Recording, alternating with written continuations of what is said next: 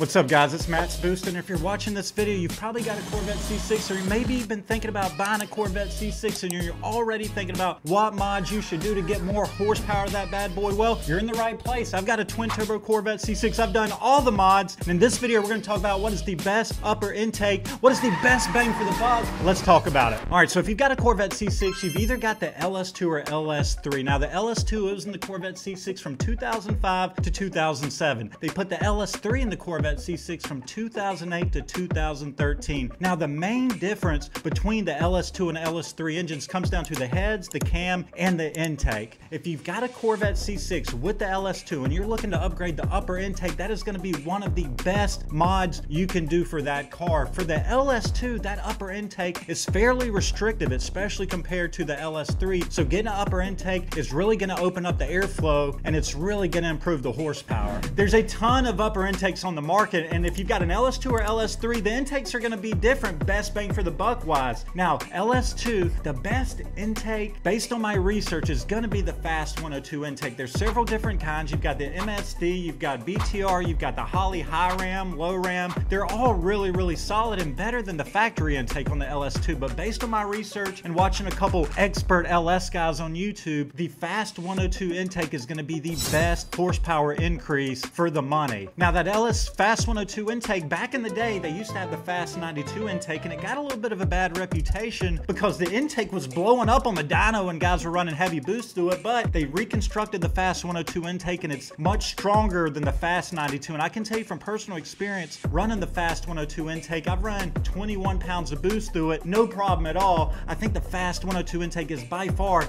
the best intake to get for the LS2 Corvette. Now the biggest downfall about the fast 102 intake really comes down to the price. These days for a fast 102, you're looking around $1,100. And if you get the intake, I'd recommend getting some other supporting mods, especially with the LS2. If you really want to open up the LS2, I'd get the intake, go ahead and get a cam, maybe even port the heads while you're in there if you can. I think the upper intake for the LS2 is one of the best upgrades you can do next to the cam. Now, if you've got an LS3 and we're talking best bang for the buck intake, the fast 102 may not be the best option, and here's why. The intake on the LS3 flows a little better than the LS2 intake. It's quite a bit better, honestly. So what a lot of guys are doing, bang for the buck wise, with the LS3 upper intake is doing a rod mod or a ported rod mod upgrade. So basically what you do is you send it to Gwatney Performance and they put rods in it and they open it up and they port it and they basically increase the airflow on that LS3 intake. And the reason why I say it's the best bang for the buck for the LS3 is because you can get that done between $300 and $400. And the horsepower difference wise between the rod mod on the LS3 and a fast 102 intake is only about 2 to 3 horsepower. So if you take that 2 to 3 horsepower difference, a rod mod $300 to $400 and the fast 102 intake $1,100, the rod mod is clearly the best way to go. If you want the best performance, get the fast 102, but for the LS3, if you want the best bang for the buck upper intake upgrade, do the rod mod. So at the end of the day, if you've got a Corvette C6 with the LS2, the best bang for the buck upper intake upgrade is going to be the fast 102. It makes the most power across the board based on my research. That's compared to the MSD, BTR intake, Holley high ram, low ram, you name it. The fast 102 is #1 for the LS2. And when it comes to the LS3, for the most power, definitely the fast 102. Once again, it reigns supreme. But when it comes to best bang for the buck for the LS3, the ported rod mod is going to be the